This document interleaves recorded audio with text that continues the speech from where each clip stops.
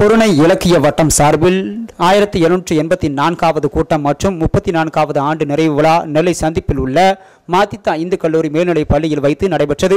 பொருணை இலக்கிய வட்டத்தின் இளைய புலவர் தளவாய் திருமலையப்பன் என்ற நாதன் வரவேற்புரையாற்றினார். வன்னி கோணைந்தல் பணி நிறைவு பெற்ற அரசு உயர்நிலைப் பள்ளியின் தமிழாசிரியர் வெங்கடாச்சலம் தலைமை உரையாற்றினார். எழுத்தாளர் கவிஞர் நீலமுதுமையன் அறிஞர்களை பாராட்டி சிறப்புரையாற்றினார். முனைவர் பேராசிரியர் கணேசன் ஏற்புரையாற்றினார். மருத்துவர் இளங்கோவன் செல்லப்பா கவிதை நூலை வெளியிட்டார்.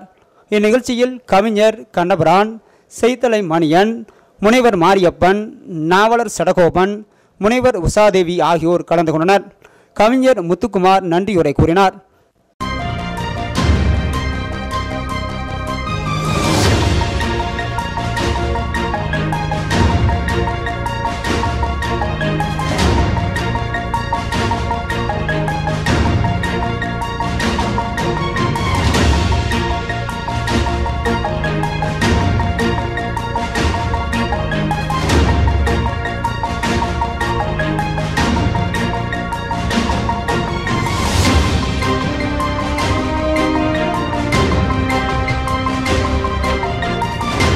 வணக்கம், என் பேர் முத்துலட்சுமி.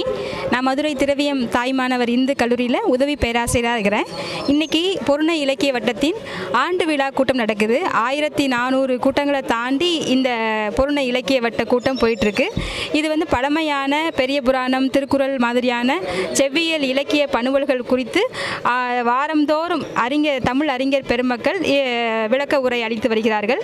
இந்த கூட்டத்தின் ஒரு பகுதியாக இந்த ஆண்டு விழா கூட்டத்தில் என்னுடைய தாயார் முனைவர் உஷாதேவி அம்மா அவர்கள் மாத்தித்தா இந்து கல்லூரியில் மேனாள் தமிழ்துறை தலைவராக பணியாற்றியவர்கள். அவர்களுடைய நூல் வெளியீடு நிகழ்ந்தது. இந்த வெளியீட்டு விழா மிகவும் நிறைவாக அமைந்தது. உஷாதேவி அம்மா அவர்களை பற்றி சொல்ல வேண்டும் என்று சொன்னால், தொடர்ந்து எழுதி கொண்டும் படித்து கொண்டும் இருப்பவர்கள். 50க்கும் மேற்பட்ட முனைவர் பட்ட ஆய்வாளர்களை உருவாக்கியவர். நாங்கள் 4 பெண் குழந்தைகள், எங்கள் 4வருக்கும் 4 திருமணம், 8 பிரசவம் என்று முடித்த பிறகு இந்த ஓய்வு காலத்தை மிக அருமையாக எழுத்து பணியிலும் பேச்சு பணியிலும் கழித்து வருவது எங்கள் எல்லாருக்கும் மிகுந்த மன நிறைவை தருகிறது.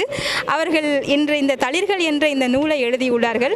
இந்த நூல் அவ்வப்போது அவர்கள் எழுதிய கவிதைகளின் தொகுப்பாக அமைகிறது.